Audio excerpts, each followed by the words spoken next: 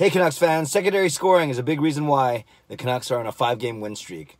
I'm Clay Emo, I'm at Canuck Clay on Twitter, I'm at Clayton Emo on Instagram. I'm the founder of the GLCBC, the Good Looking Canucks Positivity Club, and this is my Canucks take, all in one take. It's Clay's Canucks commentary for Monday, December the 30th. It's my penultimate vlog of 2019, of this decade.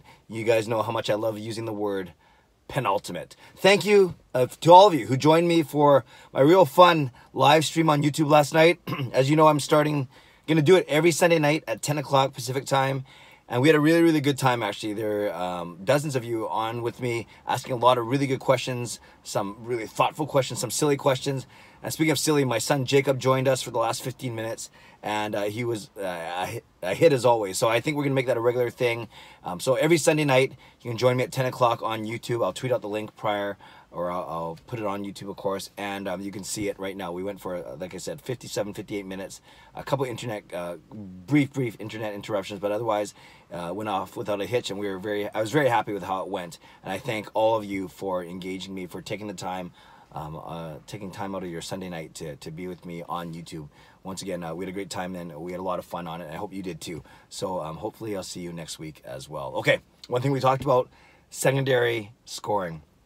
You just look at the box score from last night, the Canucks 5-2 victory over Calgary, 5 straight wins for the Canucks, and you see Tyler Myers, 2 goals, 1 assist.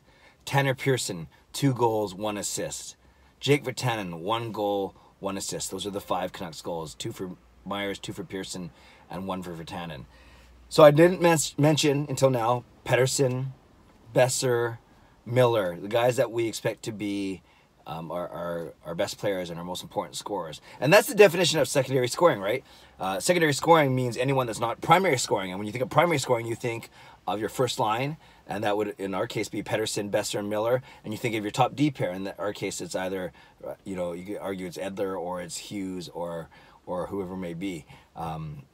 I know both of those guys play on the left side, but you know what I mean. Actually, you could argue that sometimes defensemen are considered secondary scoring as well, because I think you'd agree with me. Generally, when you think of scoring, unless you have like a John Carlson on your team, when you think of secondary scoring and primary scoring, you think of your top guys as your primary scorers. Again, in our case, our Lotta line.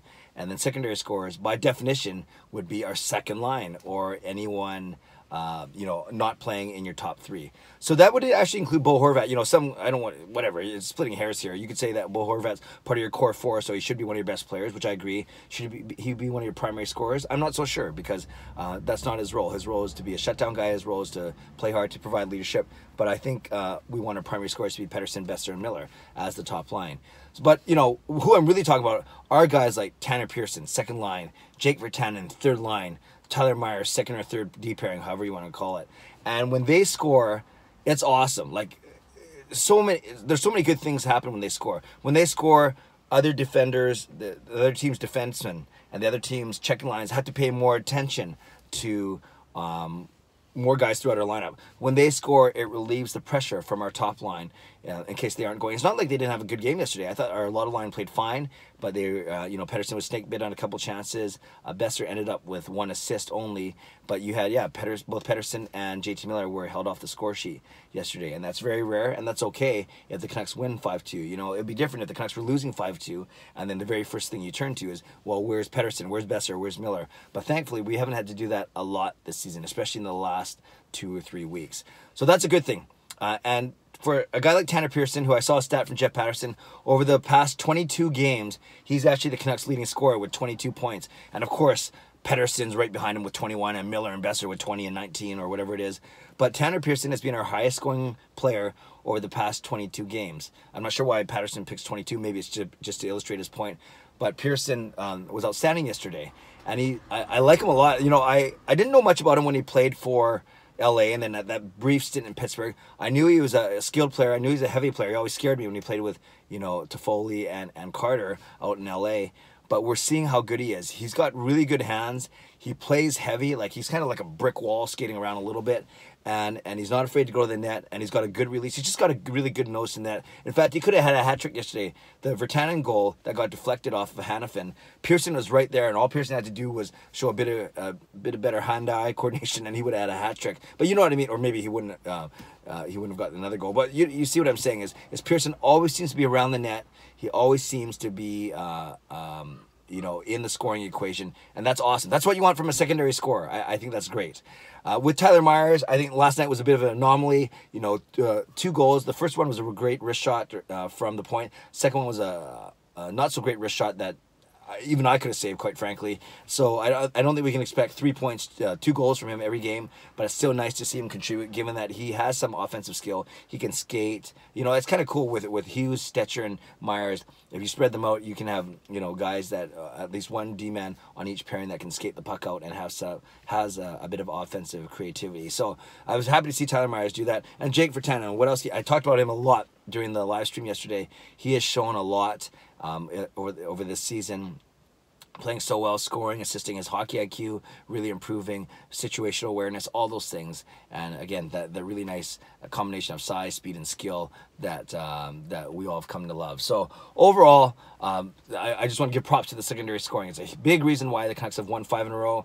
And just imagine a day where the secondary scores are going and the primary scores are going.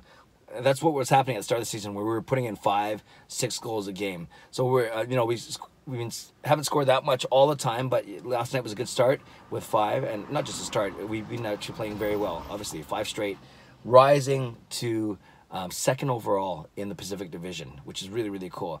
And it's kind of cool, you know. This is kind of what I talked about for the past 2 or 3 weeks. A lot of games at home, not last night, but a lot of games at home. A lot of games against our own division, and everyone else in our division is struggling.